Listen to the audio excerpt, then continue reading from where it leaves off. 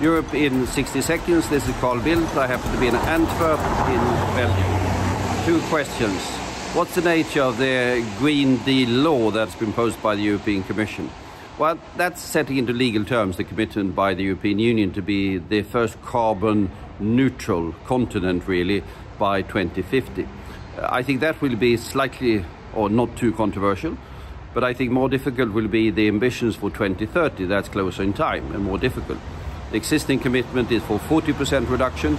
The Commission wants to take that to 50 and 55%. The Parliament might be even more ambitious, but it is here that I think we'll see the political battle in the weeks ahead. Second question, what's the nature of the confrontation between EU and Turkey? That's very much related to the humanitarian and political catastrophe of the confrontation between Turkey and Russia, Damascus in Idlib, where we've had, since the Russians and Syrians started their offensive in December, we had a further 1 million people displaced. There are further 400,000 that are on the verge of being displaced. And I think, simply speaking, Erdogan wants to call attention to an extremely difficult situation for Turkey, and he's right in that. That's all for now.